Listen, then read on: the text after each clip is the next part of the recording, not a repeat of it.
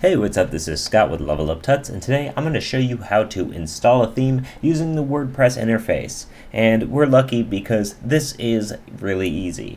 So that's one of the things WordPress handles really well, is making tasks like installing and changing your theme, as well as installing plugins and changing out plugins and things like that. It makes it really easy.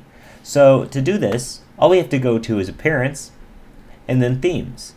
Now, we have our active themes. You'll notice if we click Activate on 2013, and then we come to the front end of our website, you'll see it's already using this completely different theme, which was the default theme for 2013.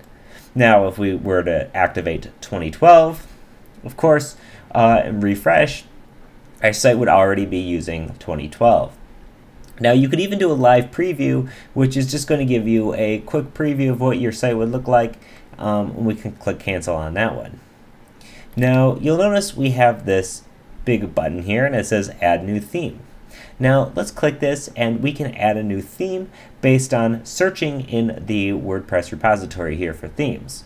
So we can look at all sorts of things. We can look at the newest themes. We can look at recently uploaded or featured themes, and you know, a lot of these maybe are going to be like theme engines that allow you to build upon, or some of them are going to be, or it could even be a complete theme like you're seeing a lot of these.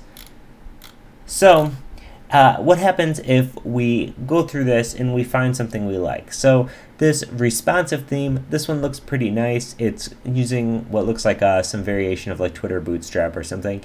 So we have the option to see some more details about it, see its like star rating and just a description text, or we can even see a preview, which is going to just take a second, and it's just going to more or less show a large version of the site.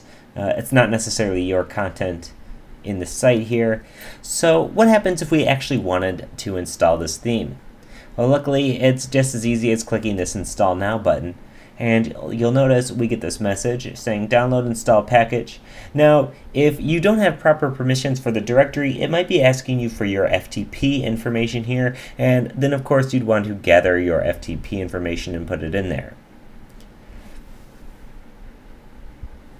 Now it's downloaded and installed the theme, and that took about 1 second. So now we can click Activate, or you could go to your themes and click Activate from there. Now let's come to our home page and refresh once more.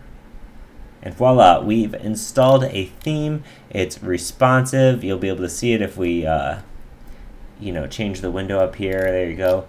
You can see it responding like that, like so. But that was incredibly easy. Now, what sort of tools do they give you to find themes, right? So you can even search for what sort of color you want. You want a dark theme, maybe a black theme. I want 2 columns, 3 columns. I want it responsive. I want it to be using these particular features or plugins to be built for those things.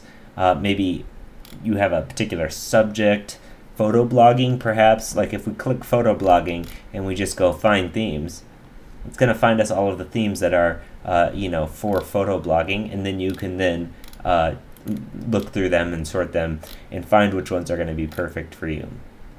So this is how you install a theme from within WordPress. Like I said, super easy. We did it in no time, and it's so easy that you can install a bunch of themes and try them out and then delete them if you don't like them, whatever you want. So try it out. Install some themes, see what you can do. In the next video, I'm going to show you how to install a theme that you've downloaded from somewhere else that's not from this. Maybe you've purchased it from somewhere, or you just have a theme and you need to install it. So as always, this is Scott with Level Up Tuts. If you have any questions or comments, reach out to us in the Level Up forum. I'll post a comment in the video description that says exactly the address to the forum, or you can hit us up on Facebook or Twitter, any of that stuff. So thanks for watching, and I'll see you in the next one. Bye.